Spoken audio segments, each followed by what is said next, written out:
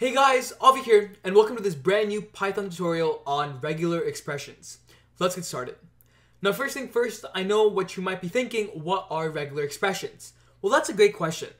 Every single time you're on a browser, every single time when you're on a Google Doc, and you hit Command F or Control F on your keyboard to search for something, regular expressions are what we use to do that.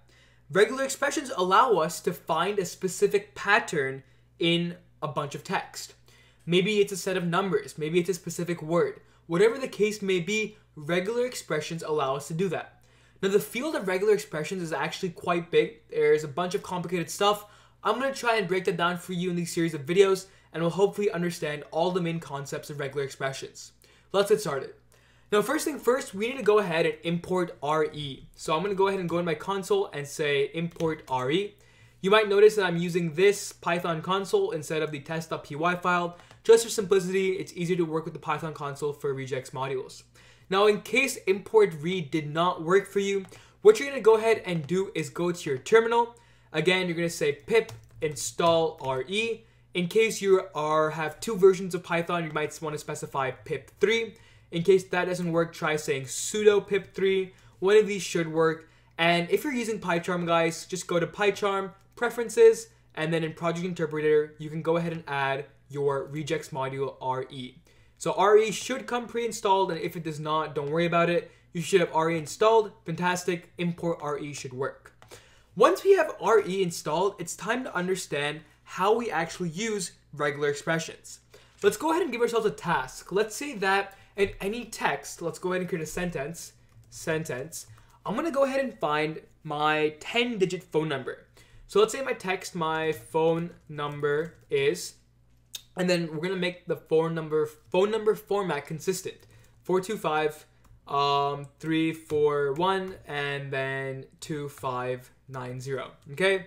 Some random number. My phone number is 425, 341, 2590. Fantastic. Our goal is to find this number, parse it out of this sentence. Using regex objects, we can easily do this. The way this works, the way regular expressions works, is after we've imported RE, we need to create a new regex object. The way we can do this is by specifying phone number regex is equal to read.compile. The compile method creates the regex object that tells us what format we're looking for. So we're looking for a format which has exactly 3, 3, 4, 10 digits. And between every sets of 3 digits, we have a dash. So to specify a digit character in regex, we use the /d. Now again, remember guys, slash is an escape character. /d by itself denotes a digit. So /d, again, following the format of our phone number, dash, /d, dash, /d, and then go ahead and repeat that. You should have 3, 3, and then 4. Fantastic. So that is our regex. It's a regex object for our phone number. Okay, so we're going to be searching for this format. And make sure you guys have this R in front. The R signifies that it is a regex expression. So phone number regex, fantastic. And now that we've created this regex, we need to specify what exactly are we using this regex for. What is it going to be searching inside?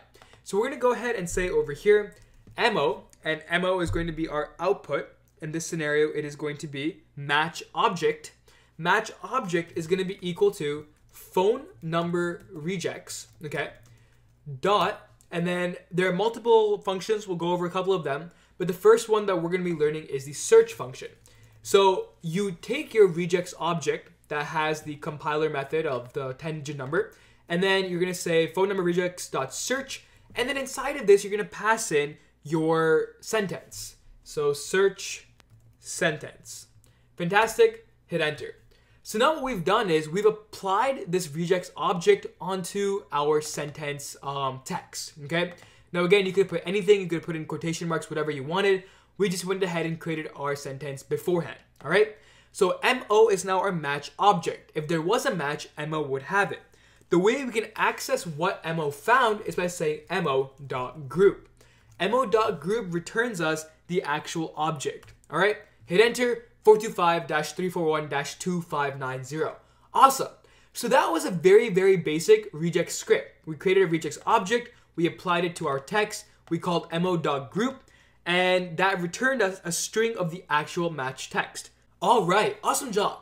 The next thing we're going to learn is grouping with parentheses. We can apply parentheses around specific groups, and then we can go ahead and access those groups later on. For example, let's say in our phone number, we want to distinguish between the area code, the first 3 digits of a phone number, 425, and then the rest of the phone number, 341-2590. The way we can do this is by creating a new phone number regex object and specifying the 2 groups that exist using parentheses. So go ahead and let's go ahead and click over here, go up a bit, phone number regex, fantastic. And then inside of this, we're going to go ahead and specify that there are going to be brackets over here, all right, specifying our first group, and then specifying our second group over here will be our, this sort of like last 7 digits of our phone number. So our first 3 digits are our, I guess you could say area code. The last 7 digits are the actual phone number. Fantastic. We've now created a new regex object which will distinguish between the 2 various matchings. So now if we do the exact same code as above, mo is equal to phone number regex.search sentence, we'll have some new understanding. Again, mo.group will always return you the complete, sort of the complete match. You'll always get 425-341-2590 with mo.group. However, what you can do is now access the 2 other groups that were created. If you call mo.group1, this will get us the first group, 425, because that was the first group created. And mo.group2 will get us the second group, or the second match of the last 7 digits of our phone number, 341-2590. Awesome. Now you might be wondering, why isn't it mo.group0 and 1? That's because mo.group0 is the exact same thing as mo.group. It returns us the entire phone number. Anyways, awesome job. So we've covered 2 concepts so far. We've been able to create our own regex object. We've understood the sort of functionality of parentheses. The last thing that we'll be learning in this video is going to be the pipe function. How we can use a pipe function to find multiple different objects in the exact same text. For example, let's go ahead and create a new sort of sentence. And I'm going to go ahead and say my sentence is equal to, I love fruits, I love all sorts of berries, and I'm a big fan of strawberries and blueberries. Okay, fantastic. So in this scenario, what's going to happen is we're going to go ahead and apply a new regex which search for multiple different objects. So instead of just saying phone number regex is equal to read, compile our normal stuff, we're going to specify different words to look for. So we're going to go ahead and say fruit regex is equal to read.compile, all right? And then inside of this, we're going to go ahead and say R, and then we're going to specify the various fruits that we're looking for. So one is strawberries, one is blueberries, and one, let's go ahead and just say, is berries in general. Actually, you know what? It's fine. Strawberries or blueberries, okay? So we're going to say fruit regex is equal to read.compile R, and then notice how I separated strawberries and blueberries with this sort of straight line. Again, your straight line can be found by saying shift and then sort of the backslash over here. It should be above your enter key, but the straight line is called a pipe character. And what it tells our regex object is that look for strawberries, look for blueberries, whichever one you find first, return that. Okay, so hit enter. Now we're going to go ahead and apply our fruit regex to our sentence. Go ahead and say match object is equal to fruit regex dot, and then we're going to say search, and then inside of our search pass in our sentence. Awesome. So now our match object has worked. If we now say mo.group, we're going to get strawberries. And the reason for that is because strawberries came first. All right. If we go ahead and make our sentence something else or run it again on a new sentence, let's go ahead and say mo is equal to fruit regex.search. I'm just going to copy strawberries and blueberries. Whoops. Let me go ahead and copy this over here. And then in this scenario, I'm going to move my blueberries before my strawberries. So blueberries and strawberries like that.